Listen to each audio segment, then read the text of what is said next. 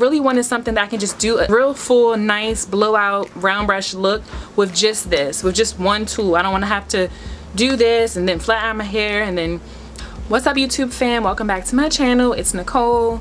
If you're new here, hi, welcome. My name is Nicole. I do a lot of lately anyway, the past year is focused on hair DIYs, trying different hairstyles, Hot Tools Pro Artist, Gold Collection, One Step Detachable Blowout, and Volumizer. So the idea is it's a round brush blow dryer, right? You don't have to use a blow dryer and a round brush. It's kind of an all-in-one tool. I wanted this real full bumped blowout look. This is what I have, and I'm going to show y'all in the video how I achieved this look, also what I think about this product. I saw a few different reviews on here on YouTube trying to find the best one because I have a pretty thick curly hair texture. You'll see my hair in the video clips, but I really wanted something that I can just do a real full, nice blowout round brush look with just this, with just one tool. I don't want to have to do this and then flat iron my hair and then XYZ. So I wanted something that's just one tool to do this. Stay tuned to the video, see how I achieve the look that I have now. I will insert a picture here of what I was going for, and I'm still going to try to achieve this look.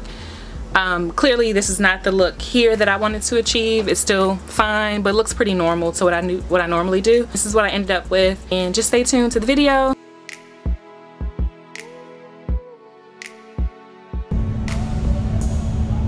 Okay y'all, so this is the product. I will link where you can purchase it in the description in case you guys like how it works and you want to use it, but this is just me unboxing it. It's a cute product, and the good thing about it is it has a very long cord, so if your outlet is so far away from where you're doing your hair at, it's perfect for that. This is my hair. It's already air dried, but I didn't blow dry it. Lately I've been washing my hair and not blow drying it, which is really bad because it gets really tangled. But yeah, I'm just clipping my hair in some sections first. I'm using this Taraji P. Henson's heat protectant. I'll link this also, but it's really good. I switched from, I used to use Cantu and I used to use another one, but now I'm using the Taraji P. Henson one, and it's pretty good. So I'm just doing 4 sections, combing my hair out with a brush, and then I'm going to go in with this this new tool. And the goal is, normally I blow dry my hair with my blow dryer and the comb attachment. I've never really done the round brush with my blow dryer just because that's just not how I typically do it, but I was like, this should be pretty easy. I don't have to use 2 tools, and to be honest, I think it does a good job. I've seen reviews for different brands of this tool, and I was just skeptical. I'm like, is it really going to get my hair straight? Because I wanted it to get my hair straight like a flat iron almost, or if you go to a Dominican salon and get a blowout, that's what I wanted. It didn't quite give that, but I think it did a pretty good job of straightening my hair with a few extra passes. But yeah, I think overall it did a good job of straightening my hair. It just didn't give me the end look that I was expecting. I think I might try it again, blow dry my hair when it's actually wet to see if it'll achieve it. But I think it's and I will say too, this gets very hot. I was concerned that it might not get that hot, hot enough to straighten my texture hair, but it does get really hot. And if you guys can see, I'm trying to really round it to get that look that I want, because I wanted a fluffy look. I don't want the flat iron silk press. I didn't want the flat iron silk press look. The inspo picture was just really for the length and the bump under, but I wanted a fluffy bump under look, but also not something that's going to look too big and just my hair is not done, if that makes sense. But yeah, I'll let y'all watch the rest of this. I'll come back with a little commentary towards the end, but I'll just let you guys watch how the brush works. Again, it gets your hair pretty straight. It gets your hair pretty straight. You can wear it like this if you want without flat ironing, but personally it wasn't sleek enough for me or polished enough for me. But overall, I think it's a good product. It's very inexpensive and pretty good for a wide variety of texture hair. I might try it on my daughter's 4C hair. You guys may have seen her hair in previous videos. I'll link it.